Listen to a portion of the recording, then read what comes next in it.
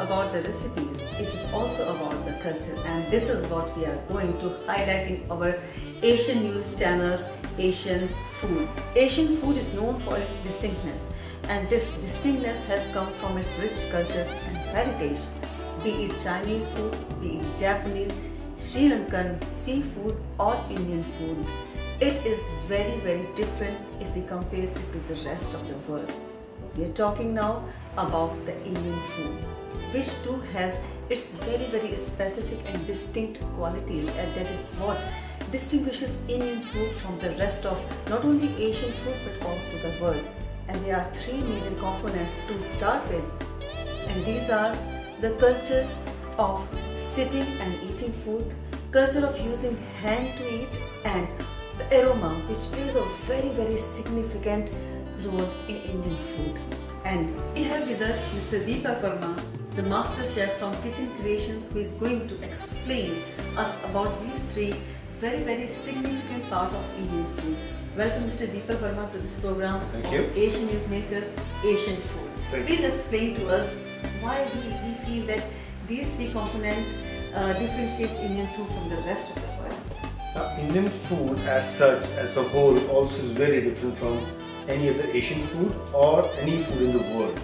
The most important part of having Indian food is that we sit down on the floor and fold our legs, jo parothi marte hain, and then we have the food. Now this asan is the way we sit is called in yoga Sukhasana, that we are happy in this asana. And when you sit, there's also a scientific reason behind it. When you sit and eat, your backbone is straight, alright? And when you eat the food, when you are sitting on the floor and eating the food, you bend down to have a bite and you get up, get back. Now that makes the juices in the stomach, no? They release properly and scientifically proven. This is not me who is saying it. This is what it is all about. Sitting on the floor, and we have a culture of having the food with our hand. Now having food with our hand is very scientifically proven fact that it is done because of 2-3 main reasons. First, you feel the texture of the food. You feel the food in your hand. Second, the food does not burn your mouth, because when you touch the food, you realize whether it is hot enough to take it in your mouth or not.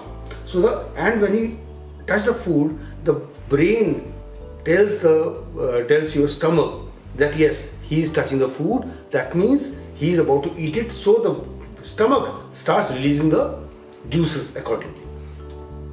Also, what is very important is that traditionally the men especially, used to be sitting in the kitchen and having the food, where the ladies would make the chapatis fresh and serve them while they are eating in the kitchen. Now, when you're in the kitchen and the fresh chapatis are being made, or anything, for dosa for the matter, or any Indian food for the matter, then the aroma that comes out in the entire place where you're eating the food is so delicious that it automatically enhances your appetite and makes you feel wanting of more. And this is very specific to the Indian culture. So the journey doesn't end here with the digestion and digestive juices only. This is just the beginning, and we are going to take you to the other aspect of the Indian food as well as the Asian food, which is very rich because of its very unique culture. Thank you so much. Keep watching us, subscribe us and support us.